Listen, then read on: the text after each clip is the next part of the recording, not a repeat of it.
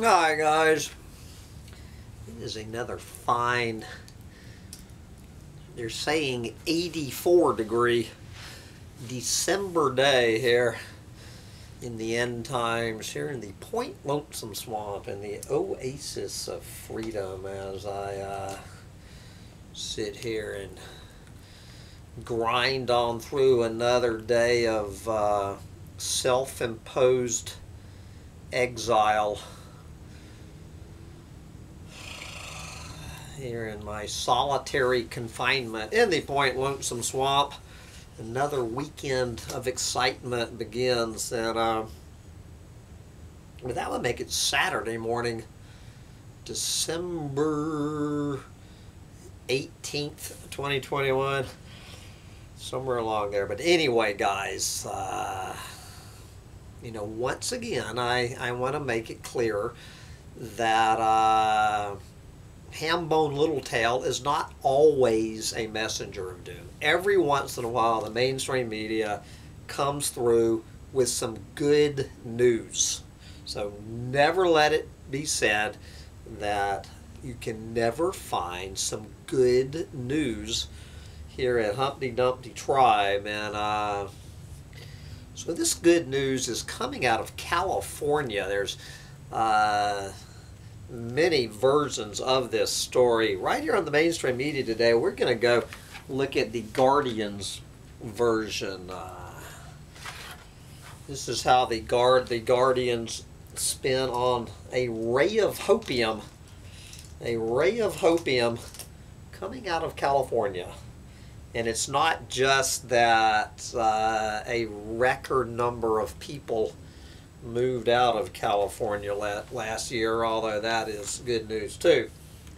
Take it away, the Guardian, and bring us some good news about the planet. Helicopters to drop poison on California's Farallone Islands amid plague of humans. A plan to eradicate a plague-level infestation of invasive humans on California's Farallone Islands by dropping poisoned bait from helicopters has been approved by state officials. After hours of impassioned debate, coastal commissioners voted 5-3 in favor of the long controversial plan put forth by the U.S. Fish and Wildlife Service. The approval comes despite the objection of local environmental activists who fear that the humanicide will kill not only the invasive humans, but also gulls and burrowing owls. Well, you know, there is a flip side to everything. If the Wildlife Service regional director approves the plan as well, a poison drop over the islands located just off the San Francisco coast could take place by the fall of 2023. So we're still talking 2 years out.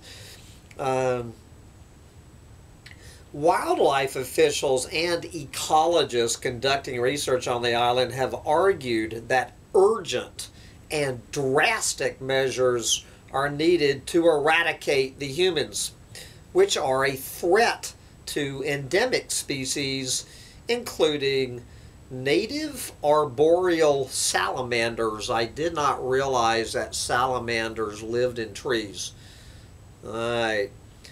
The humans are a threat to endemic species, including native arboreal salamanders, camel crickets, and birds like the ashy storm petrel. Proponents of the plan have said using the humanicide is the only way to quickly achieve total eradication of the humans, which invaded the islands in the 19th century.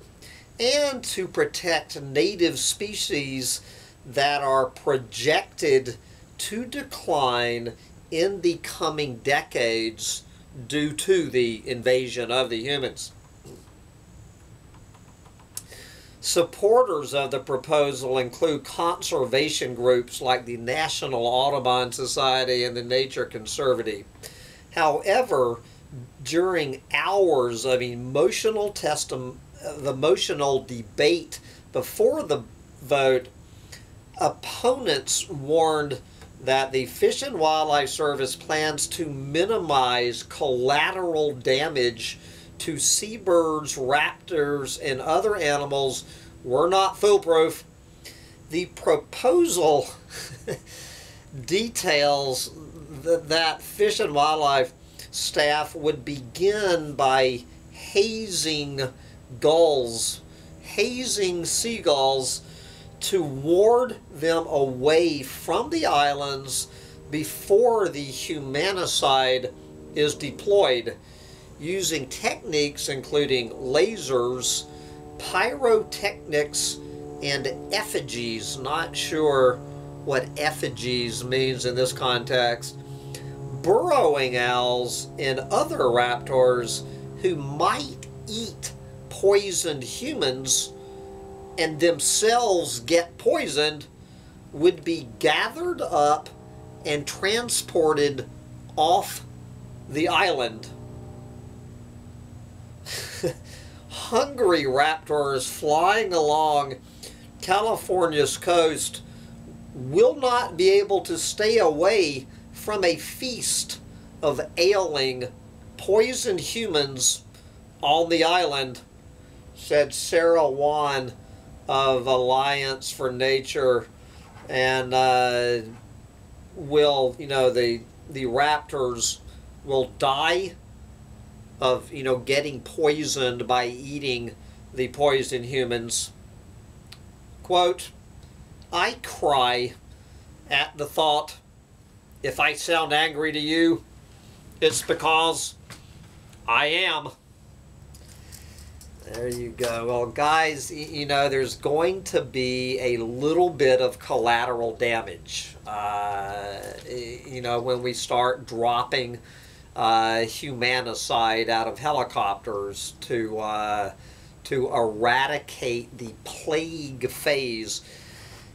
I think it was Bill Reese, ecologist Bill Reese, when I was interviewing him a couple of years ago, talking about how humans have entered the plague phase of an invasive species.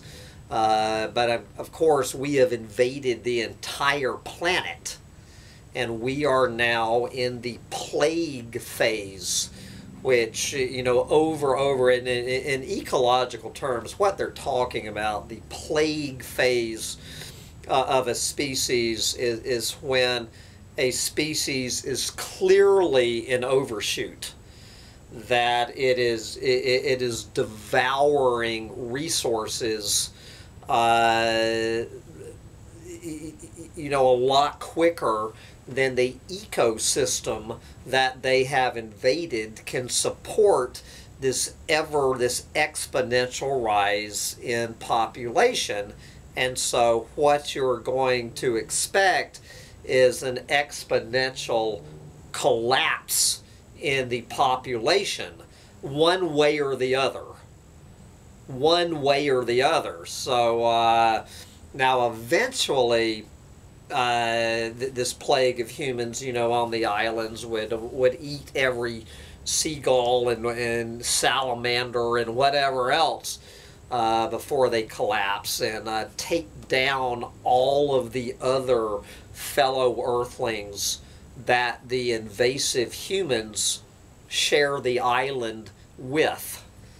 So it's a race. So you either figure out a way to hasten the inevitable collapse of the invasive species in the plague phase, or the plague is going to first right before it collapses, going to, you know, literally take out every one of our fellow, you know, the fellow Earthlings that they share the ecosystem with. This is exactly what is going on all over the planet, and good for the California Fish and Wildlife Services looking out for those burrowing owls, those gulls, those salamanders, and those camel crickets